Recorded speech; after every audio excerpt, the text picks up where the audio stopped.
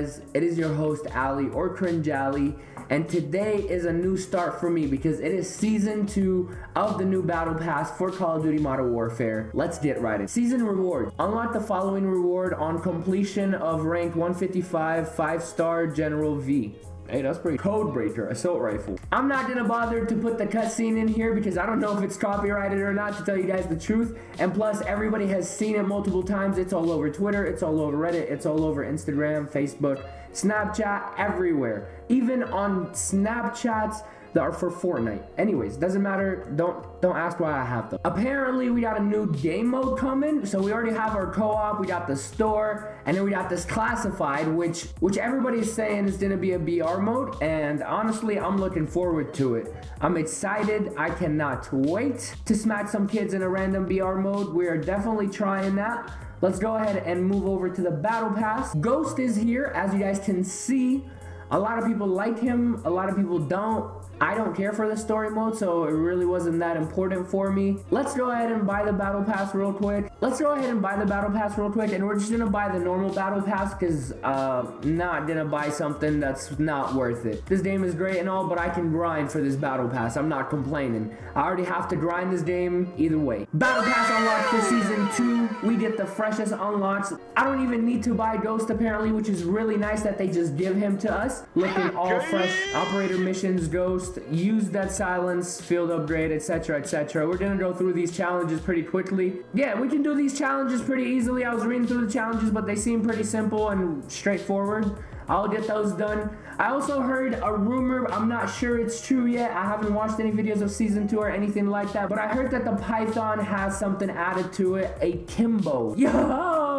Yo, it's legit. The Kimbo is there. Oh man, this is gonna be toxic. All right, we're gonna have to unlock the Kimbos and of course make a video all about that. It seems pretty easy. It says get 3 kills in 5 different matches using recon perk, but I don't know why recon perk from all perk. We will unlock recon perk for it and unlock everything that we need and make a video about it. I do want to see what you unlock at the end of this battle pass just before we start playing games or we even look at the game modes, because I know Rust is in here now and I'm really looking forward to it. But let's go ahead and go to the end of the battle pass, and here are the main ones that you get. So at the end where you get tier 100, you will be getting Ghost, aka all the outfit with the hoodie and everything, and then the UMP or the Undertaker, which in all honesty looks pretty fucking cool. I can't wait to unlock this gun.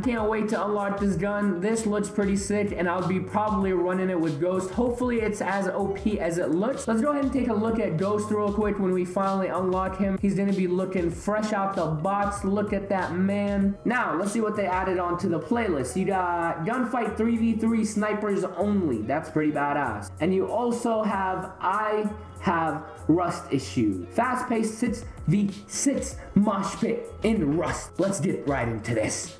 Yo, Rust looks pretty neat. I'm not gonna lie. I don't know how the spawns are, but Rust pretty much looks pretty neat. I also heard that they made a couple of changes to the perks. We're gonna take a look at those right after this game.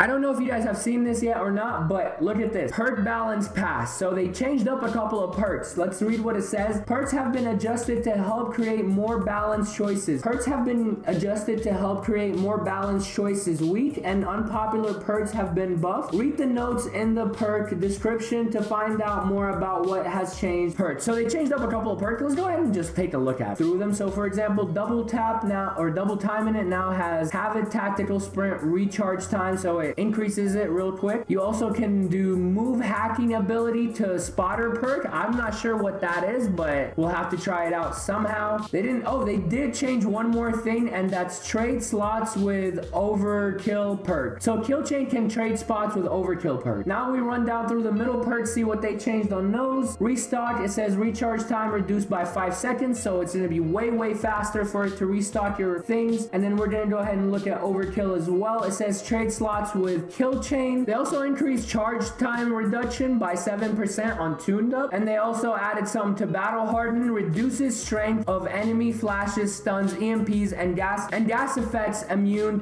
to snapshot grenade. This only means one thing. It's easy now. We can actually use battle harden and not be fucked with. Let's go down to spotter. It says added hack ability as well. Oh boy, guess what they added? The Call of Duty lead, CDL hardpoint, CDL domination, and CDL search and destroy. You know damn well what squad I'm gonna be running with. Aaron, Javion, and we're gonna get on this. We're gonna play hardpoint, we're gonna play domination, we're gonna play search and destroy. Hopefully we can get some dubs and we can make some great content out of it as well. But for now, let's jump into Rust again, because I did enjoy that so much. It brought back so much nostalgia and I almost cried. Let me know if you guys are enjoying these videos, and drop a like down below. Share it with your family and friends. Also, let me know down below what else do you want to see next. I know I did 2 parts for the HDR, but I will be making other classes with awful guns, and I might even make the HDR the slowest gun in the game and try it on Rust, or try it on any other map like Shoot House or Shipment,